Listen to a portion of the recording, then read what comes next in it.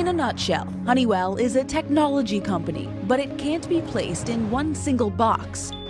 Access denied. Founded more than a century ago, it is constantly reinventing its services, used by a wide range of industries across the globe. The core of what we do is provide technology and software and connected offerings that are all related to control systems and controlling things, whether it's an airplane or a building or an industrial plant. Technology like this dashboard designed for schools, hospitals, and commercial real estate. This is really part of the software secret sauce that Honeywell has developed for buildings. The 3D model calculates building temperature, capacity, and air quality all in real time. Here's the temperature information, so this is giving kind of a day-by-day overview each of the floors. Beyond inventing innovative technology, Honeywell has to sell its products to potential customers. Let's make the future.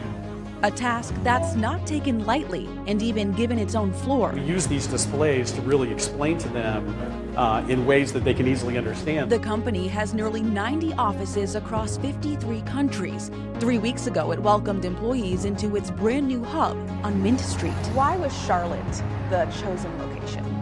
Well, there was an extensive study done of various locations around the U.S. for our new headquarters, and the team that worked on that looked at a variety of factors and concluded that based on what was best among several variables, Charlotte really popped to the top of the list. Reporting in Charlotte, Taylor Young, Fox 46.